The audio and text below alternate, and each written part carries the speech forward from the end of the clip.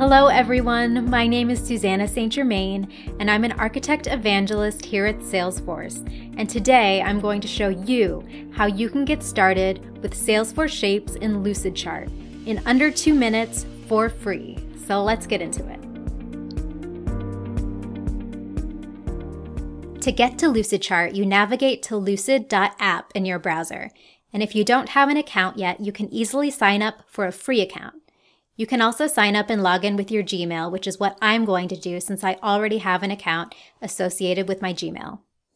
Once you're logged in, you can start building a new diagram by clicking the blue New button on the left-hand side of the screen, selecting Lucidchart, then Blank Document.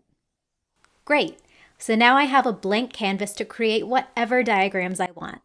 But right now, all I have are standard elements like text boxes, arrows, and some basic shapes. To add Salesforce Shapes or any other shapes library to my palette, all I need to do is click on this gray Shapes button at the bottom left-hand side of the screen. And once I do that, I'm going to scroll down to the Salesforce Architecture Diagrams Shape Library and click the box next to this library to select all of the elements. Next, click Use Selected Shapes, and voila!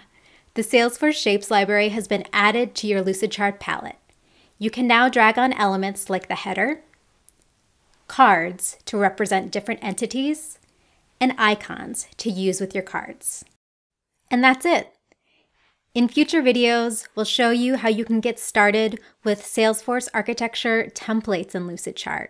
So we hope to see you back here on the Salesforce Architects YouTube channel very soon. Until then, don't forget to like and subscribe if you found this content helpful, and of course, ring that bell so you'll get an alert anytime one of our new videos goes live. So I hope to see you again soon, and until then, I hope you have a wonderful day. Bye now.